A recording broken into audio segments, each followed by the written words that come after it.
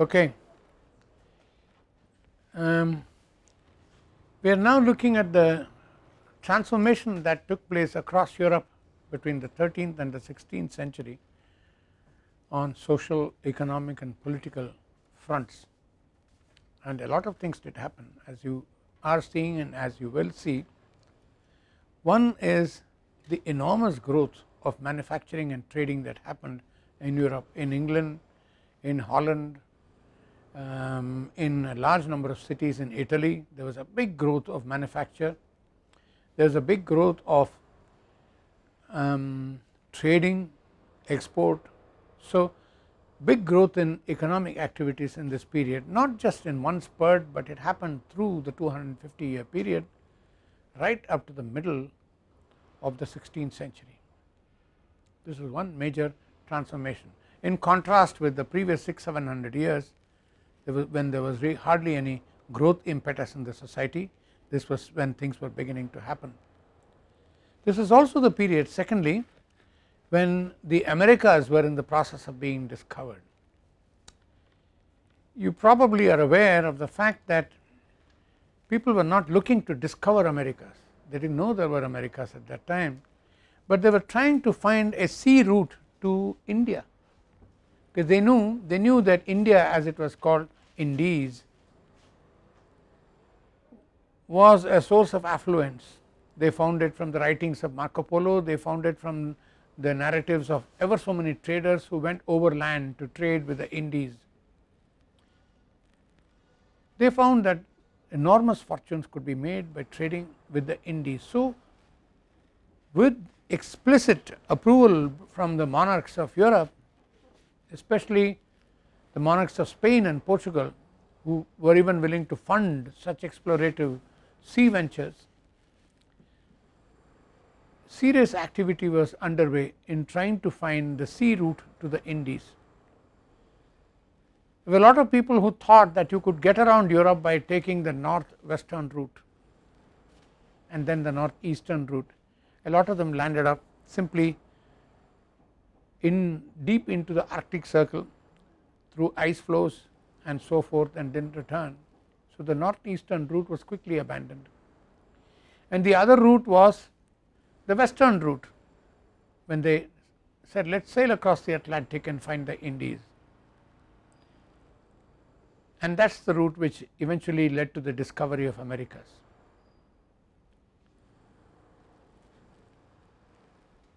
The earliest travelers from Spain who reached the American continent reached the West Indies, which is why it is called the West Indies. They thought they had got to India, and when they got to the mainland America, they thought they had got to India proper, and they called everybody Indian, which is why you heard things about American Indian, Red Indian and so on and so forth.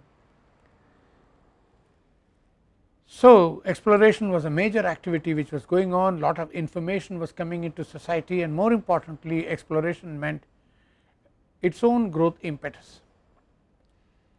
It creates newer demands on the art of navigation, it creates newer demands on the process of sailing. The standard European sailing galley was converted substantially by the time 16th century came into a highly maneuverable ocean going vessel. This was a big transformation which later paid off its dividends through growing trade, ocean trade. Eventually they did find the sea route. They took the southern route, they went around down the coast of Africa, went all the way down to the tip, the Cape of Good Hope. It became a Cape of Good Hope because they turned around and they said, my God, things are changing, we will probably get to the Indies. They turned around, then hugged the coast of Africa and came up north, went past Zanzibar and went right across the Indian Ocean. They got to southern India, they landed up in Goa, Vasco da Gama. So, that was the successful route, and all these explorations meant growth of trade, growth of commerce and manufacture. Then once they went to America in the 14th and 15th centuries, particularly in the 15th and 16th centuries, there was growing influx of American gold from Mexico and Peru, and the agents who brought it in were mainly Spanish, and this led to an enormous inflationary pressure in Europe.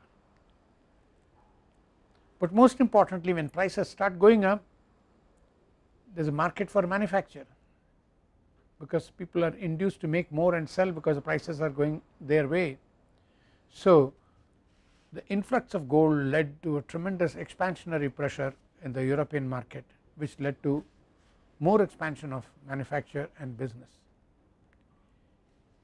Then of course the inflationary pressure itself started creating fundamental imbalances in the society. As you know, whenever there is an inflation, when the value of money is declining, when the real worth of money is declining, anybody who has a fixed income suffers much more than people who have variable incomes. If you have an income which makes adjustment for the rate of inflation, then that is the best way to be. In fact, if you can make money out of inflation, that is even better, which is what speculative business does. But people who have a fixed income, some kind of an annuity or a pension or a salary, these people are very hard hit when inflation happens,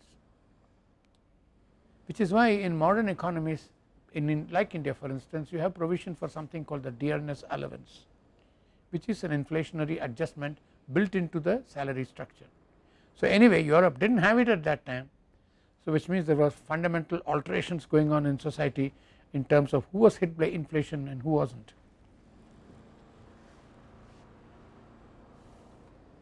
And the people who were hit hardest were people with more or less stable incomes, people who were the aristocracy and the well to do clergy, all of whom had stable incomes from their land.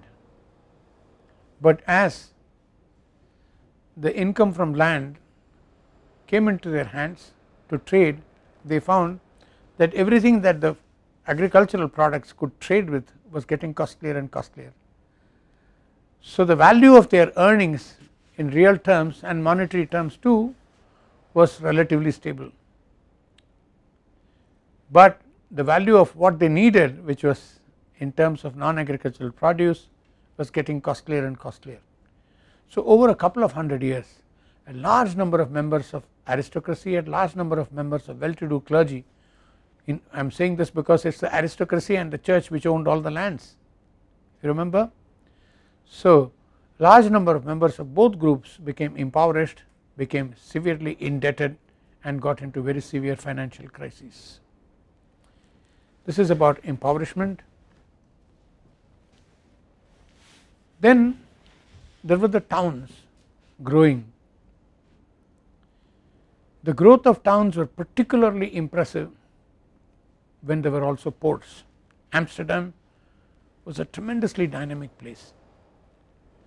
A large number of financial innovations happened in the finance markets around Amsterdam at that time. Some kind of insurance, ocean going insurance started in Amsterdam. Some kind of a central banking, that is a bank which would coordinate the behavior of other banks on private initiative, started in Amsterdam. There was some kind of verification across Europe of the quality of coinage and money was also at foot, and Florence became one of the most important financial centers at that time in Europe, and the coin of Florence, the gold florin, became the first truly accepted international money at that time. So growth of towns, growth of cities, growth of ports was a very major factor. And what is important is that growth of towns would mean growth of populations, and growth of population definitely immediately adds to the productive capacity of towns, employment and so forth.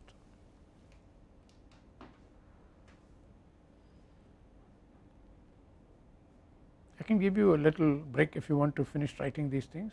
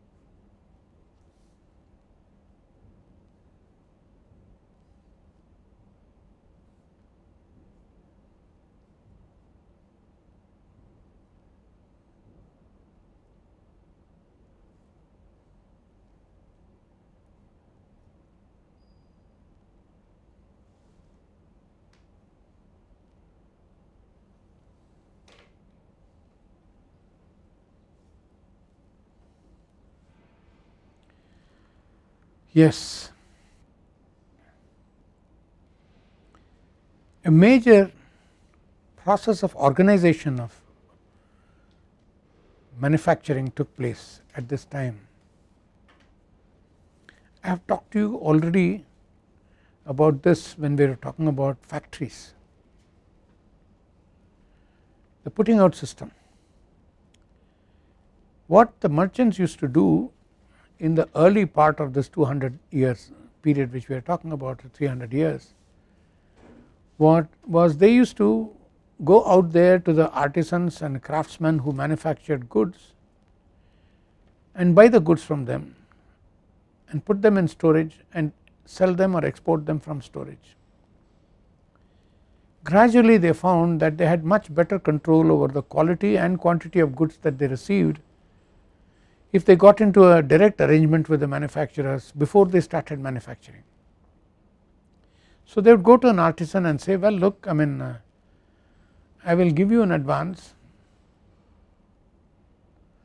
and I will give you these raw materials with which you can manufacture these goods, and this is my quality specification of what I need, why don't you make it for me, which is everything good for the artisan because he not only gets everything organized for him, but he also gets an advance so that he does not have to worry about his consumption needs straight away. So this system of supplying the businessman, supplying the artisan or manufacturer with some advance for survival, subsistence against orders, reaching a contract about the order in terms of quantity and quality and other specifications, supply of raw materials, these whole lot of things put together came to be called the putting out system. What was basically happening is the merchant was free from insecurities associated with the product market. His market was very secure, he had control over both the quantity and quality of the product which he was going to get. In return for this he had to make advance of materials and money. So it was very little different from making advances to acquire fresh inventory. Instead of buying goods in advance and storing them up, you are actually paying the fellow to make them for you. So it is a big movement from inventory management as a businessman to getting control over manufacture through the putting out system. The putting out system is the earliest form of capitalist manufacture, and the earliest form of business capital was then the merchant capital. Merchant capital slowly started becoming manufacturing capital. By the middle of 16th century, putting out system had made considerable advance across Europe, particularly in Italy, in England and in Holland again and in France. The process of capital consolidating itself in the hands of both trading and manufacturing gained speed, so that by middle of 16th century most of the production was taking place under the putting out system, and this had its own consequences. The consequences were two. One, the capacity for the trader to expand business became immensely bigger because he could control the source. Second, the control of the trader as a manufacturer made him much more knowledgeable, not just as a trader in the good, but as a person who knows now the technique of manufacture and who runs the process of manufacture.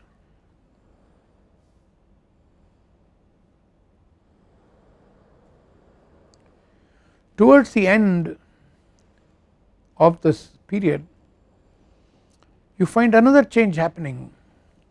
More and more of the craftsmen and artisans who were working through a putting out system with a businessman, with a trader, are now drawn into the factory system proper. The manufacturer trader now all that he has to do is to get a shed ready, put the machinery and tools ready there, and tell the artisans, now why don't you guys come and sit and work here, saves you a lot of trouble. I will bring you your raw material here,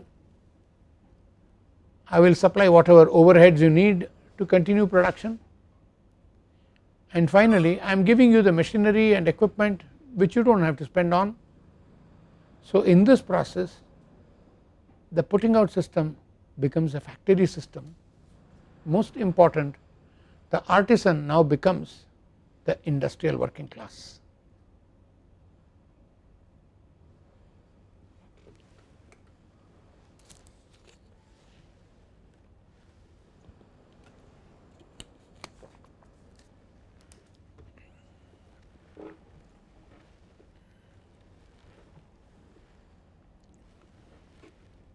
There were a couple of other things which I wanted to consider in the emergence of urban working class. Where did this working class come from? From what I have stated so far, it might appear to you that it came only from increasingly unemployed artisans and manufacturers. It is true. The guilds still regulated the activity of the artisans and manufacturers, but more and more of the guilds came into agreement with merchants who operated the putting out system and the early factories.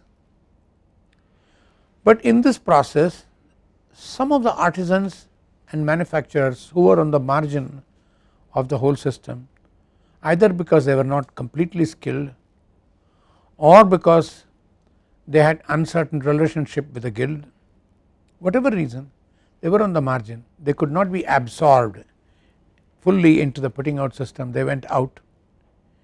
So a sizable part of the early urban working class came from artisans and manufacturers who are all small, but who could not control their fate as it evolved in this world around them and gave up and became workers. So a sizable proportion of the early urban working class came from urban areas itself, but subsequently it was a push from rural areas which created urban working class. Increasingly in England and in other parts of Europe, agricultural labor was displaced from agriculture. In England at least, the main reason for this displacement of agricultural labor from agriculture was what was known as the enclosure movement.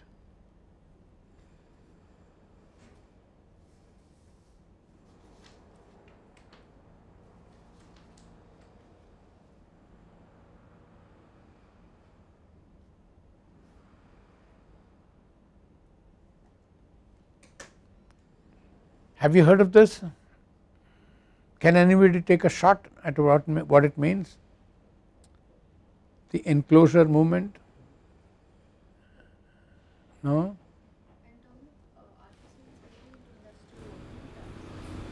No, the enclosure movement was in agricultural sector.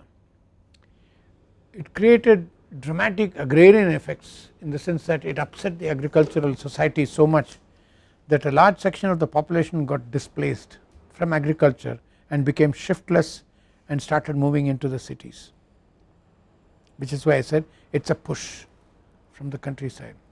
So what is this enclosure movement? In England it is a very profound thing that started around the 14th century and went right through to the middle of the 18th century and gained momentum. You see, most English villages had an organization of land which meant there were open fields which were cultivated by the farmers. Then there were residential parts of the village where people lived either in their fields or as a cluster of residences, and third, they had what was called commons, common areas for the village as a whole, which had existed for long time.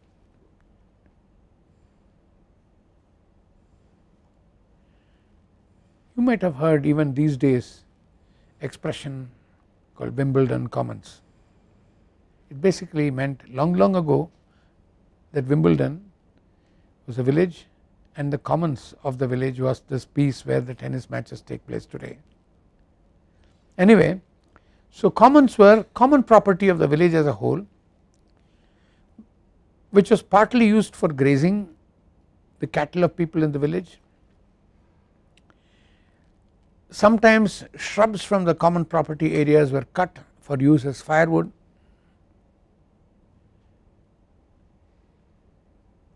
So common property was a kind of an externality of the older system. Are you aware of externality? What is it, please, Avantika? On the bystander, not intentional.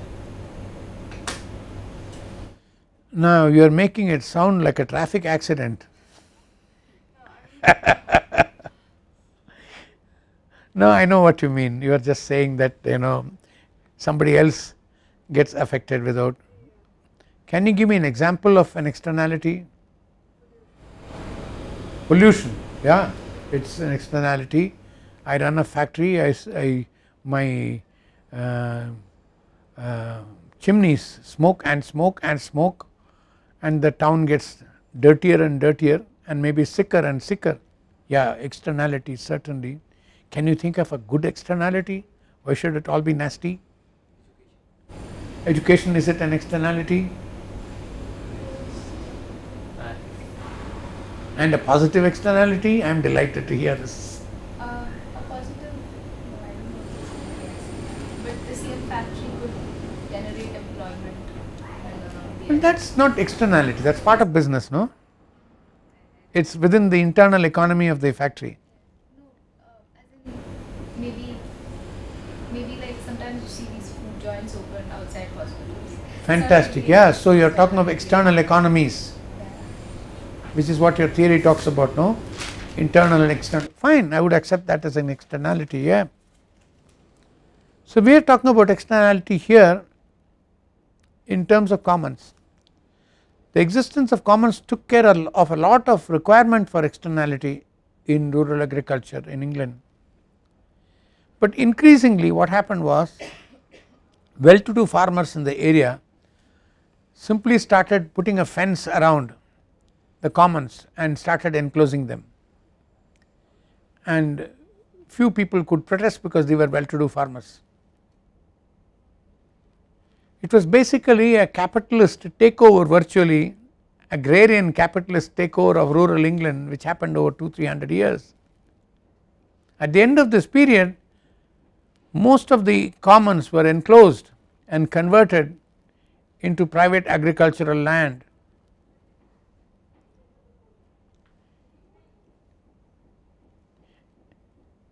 It is like encroachment. Only thing is, here is an encroachment which you enclosed, you fenced off, not to build your bungalow but to grow crops. So a lot of this happened, as I said, so that the whole phase of English agriculture was transformed by 1750. But what enclosure movement did was it displaced a large number of small tiny farmers who depended on the benefits from commons. I might have a cow which might graze in the commons and I might make a little money out of the milk. Now there are no more commons, I can't keep any cow, I am out of business, like that. So the enclosure movement constituted a huge push from the rural areas for population to get displaced and become, over a period of time, the urban working class.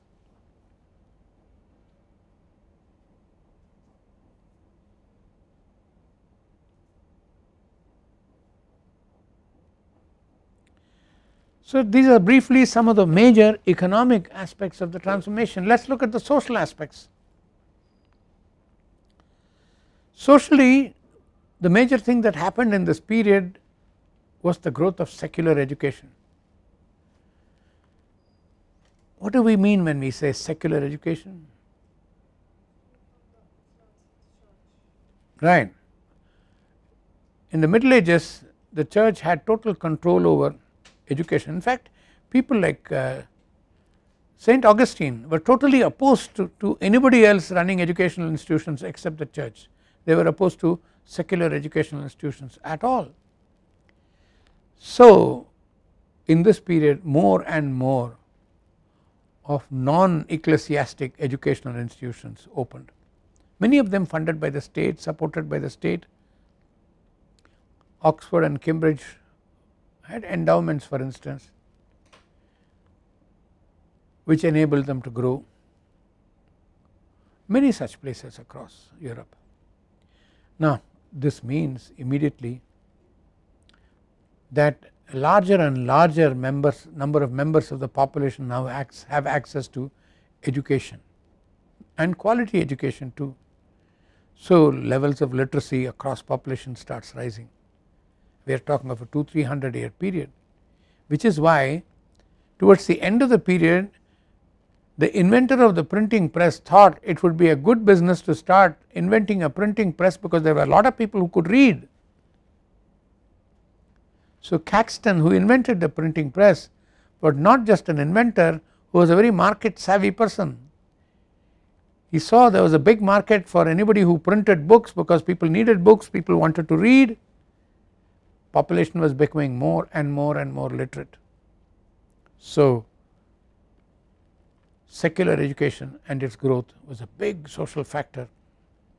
Then the whole of the Renaissance movement, which was happening at that time, was a great revival of arts, literature, architecture, which is basically a consciousness expanding process. People were getting more and more exposed to things which were lying outside the rigmarole of day to day existence. Renaissance refreshed, like oxygen would, the soul of Europe, which is why it is called Renaissance. The great growth of art, architecture, literature and so forth. More importantly, it was during this period that Europe and the Christians rediscovered Greek philosophers. Do you remember my telling you that with the end of the Roman Empire, at the period of the end of the Roman Empire, Western Roman Empire, when the barbarians like Goths, Visigoths, Vandals and Franks swept across Roman Empire and annulled it, what little access the Western world had towards the Greek classics was lost. Romans themselves had done considerable damage to the Greek classics, because Romans, it is well known, were great soldiers, great fighters. They were not great fans of art, culture, literature, philosophy. They were good at making laws. So, Roman judicial literature was great, but beyond that it was all functional. So, where did this literature go? It went from Western Roman Empire to the Eastern Roman Empire, the Byzantine Empire running from Constantinople, remember? And from here the Arabs picked it up. The Arabs were very keen, they were very curious and they were big learners. So, they got all these manuscripts, got them translated into Arabic, and it is during the period of Renaissance that the Western man rediscovers Greek classics, very often through Arabic translations. So, they discover the Greek classics, they rediscover Plato, they rediscover Aristotle, they rediscover Heraclitus, they discover Pythagoras and all the mathematics, Euclid, everything is discovered at that time. So, it is a big period of transformation of culture. And as I said, this was a period when the cities were growing, population was growing, manufacture was growing, and the urban manufacturer merchant was growing into a dynamic person, large number of them. So, this becomes increasingly the character of the urban bourgeoisie, the city dweller. the townsmen, this population grows. In fact, the word bourgeoisie is used by Marx to refer to precisely capitalists, big and small capitalists, but the original French term did not cover this big terrain. If you look at the writings of Alexander Dumas, have you read Dumas? D-U-M-A-S? No, you read Dumas? You have heard of him? Okay, so in Dumas' writings you find the word bourgeoisie being usually referred to as a craftsman, an artisan in towns. So the growth of urban bourgeoisie, not just as artisans, craftsmen, but as a townsman, is a huge factor, because this urban bourgeoisie becomes the source of demand for all kinds of new knowledge, for all kinds of new culture. The Renaissance in Europe was patronized perhaps by the noblemen, but the people who enjoyed the Renaissance increasingly were the urban bourgeoisie. So the growth of modern European culture started happening with the growth of urban bourgeoisie in Europe. And finally, a major cultural product of the Renaissance was humanism. Escaping from a preoccupation with one's sins, escaping from the preoccupation with the structured existence governed by the church. At the same time, not really wanting to go even deeper enmeshed into another structure like another church.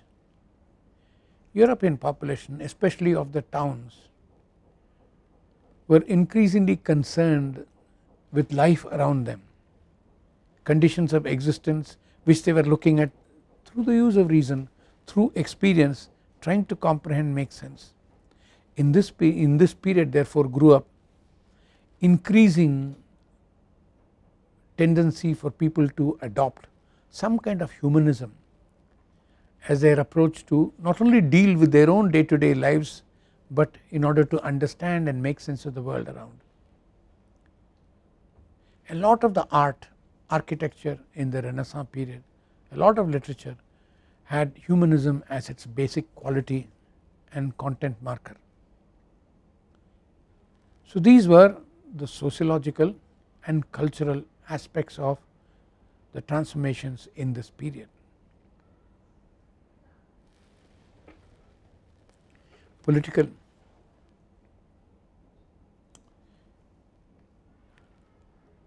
Death of the Holy Roman Empire. What was the Holy Roman Empire?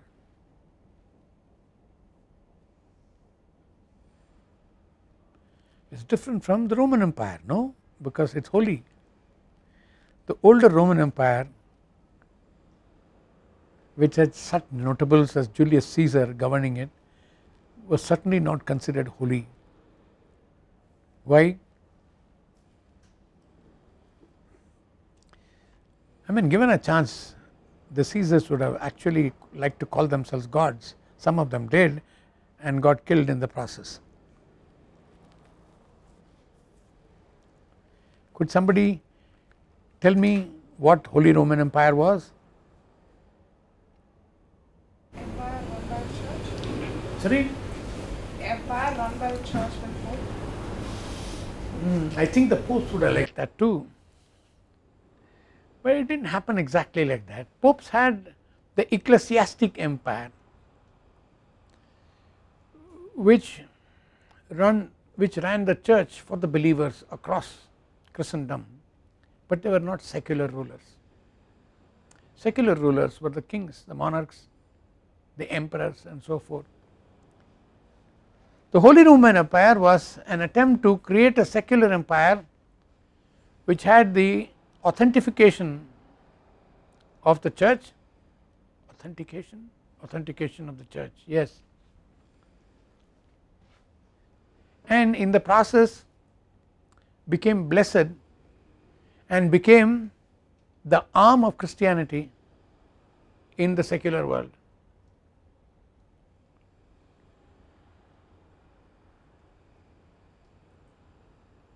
You know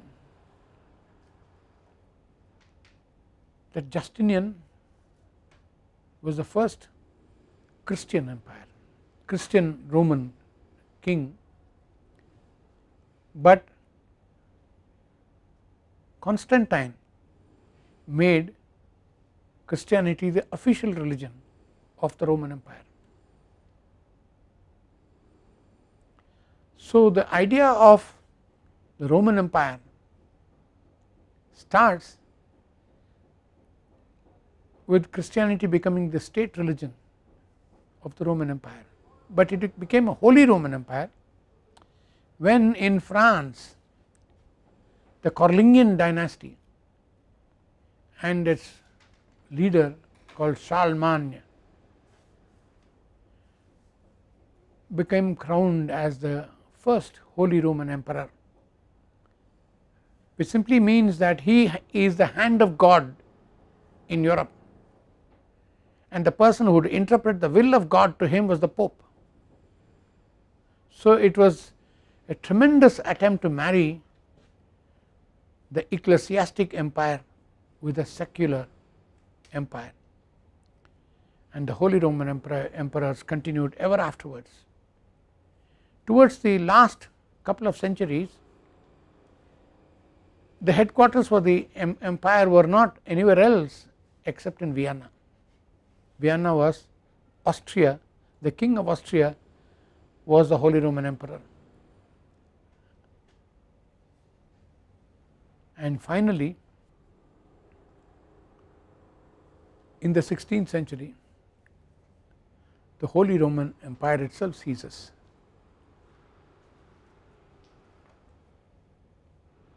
And after that, the Pope rules the ecclesiastic world from Rome, but does not have any formal control over any secular empire. So, the death of the Holy Roman Empire, you can see, is a huge blow to existing beliefs in existing political orders. One of the largest, the most significant factors lying behind the rise of the modern state was the decline and fall of the Holy Roman Empire.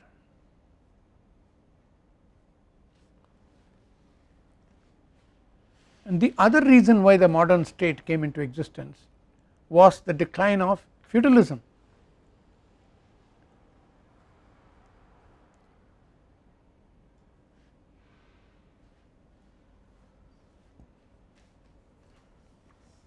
Feudal world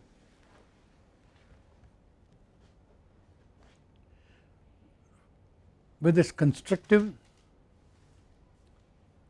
restrictive lifestyles virtually hamstrung business. All kinds of trade was taxed in 100 different feudal centers, and all kinds of local laws induced you into submission. In other words, trade, business, manufacture all got hampered under feudalism. And feudalism broke down, as you already know, principally because a large number of aristocrats went bankrupt, partly because of their styles of living, partly because of their preoccupations with wars, especially their getting involved in the Crusades, and most importantly due to the inflation which came out of American gold flowing into Europe. So, feudalism declines,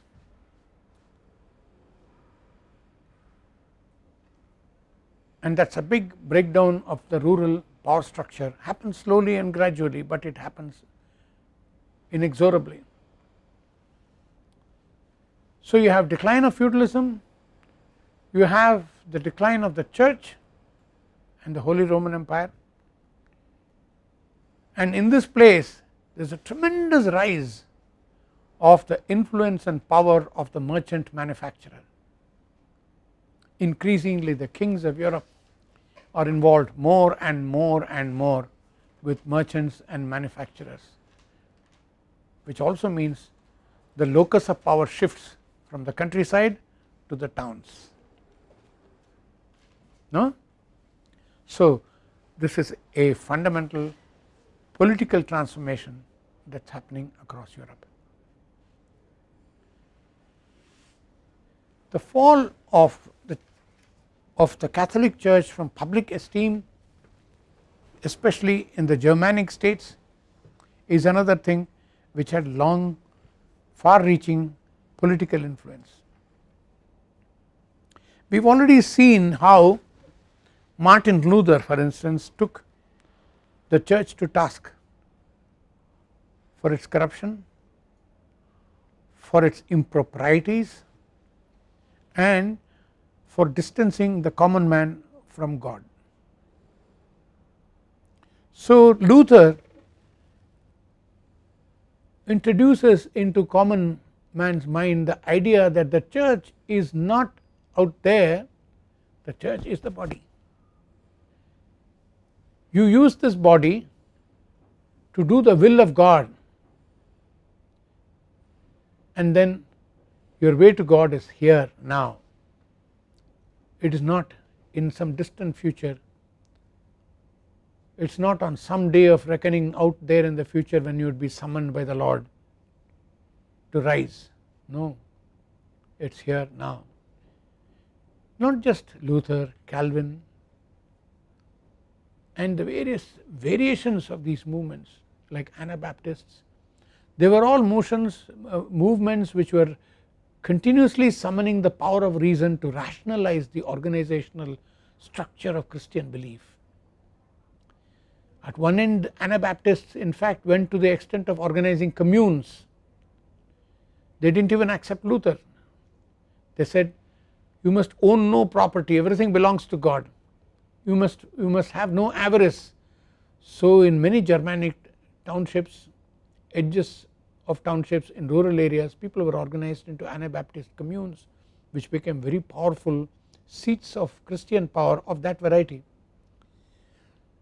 So, these people not only threatened the Catholic Church, they even threatened people like Martin Luther, who sat somewhere in the middle. Martin Luther wanted to do away with the structures of the church so that they may be rationalized, but Anabaptists said we do not even want the structures which Martin Luther is bringing in. So, you had this big range, then you had the Puritans. So, there was a whole range of Christians who were referred to as Protestants, and I think we have had occasion to discuss how Max Weber discovered the correlation between the ethics, which was Protestant ethic, and the spirit of capitalism as it was manifest in the moral structure of capitalist beliefs. For example, I have to do my work productively, profitably, not because I have to be profit oriented, but because the Lord has given me this calling. Being a carpenter, being a businessman, being a shopkeeper, being a manufacturer is my calling, it is the Lord's gift to me, and it is a worship of the Lord when I do this efficiently and properly. So, what happens is approach to productivity becomes extremely rich, but in a new religious fervor under Protestant ethic. I am not otherworldly anymore if I am a Protestant, I am looking at here now. Being thrifty is a good Protestant value. So, it encourages me to save, which is great because I accumulate capital which goes back into business. So, all in all, as Weber says, there is a big correlation geographically and spatially across Europe between areas where Protestantism spread and areas where capitalist growth was taking place. This is the statistical correlation which Weber found, which is what made him think about the relationship between Protestant ethic and the spirit of capitalism. All in all, when such a thing happens, the politics of it is very powerful. One of the important factors that led to the rise of the idea of natural rights, which came after the 16th century, in the 17th and 18th century, increasing philosophers were talking of natural rights. The idea of natural rights was enabled by the breakaway from Catholic conformism of the mind into rethinking the relationship between man and God,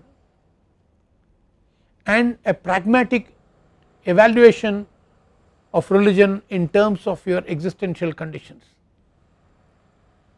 So this naturally leads to the idea of not thinking in terms of a God given world at all, but subsequently people might say, God, let him be there, I will worship him, I revere him, but I have rights in a society such as property rights, right to speech, right to live the way I like to live. In other words, the idea of liberty, the idea of natural rights, the idea of social contract, all of these are products of the 17th century, have their origin in the genesis of capitalist spirit in under the influence of Protestant ethic in Europe. So you can see the transformation in Europe. You have on the one hand substantial economic transformation, on the other hand the whole societies goes through an upheaval, and finally the political structure of Europe undergoes a fundamental change. Not just are the nation states born, but the nation states have now reordered the whole political organization of their countries. The town becomes important, the countryside loses importance, the urban bourgeoisie acquire a big voice. It is this set of forces that eventually led to increasing democratic pressures across Europe, till finally in the end the urban bourgeoisie of Paris went to the point of executing their own king. But that is another story. We will meet on Saturday.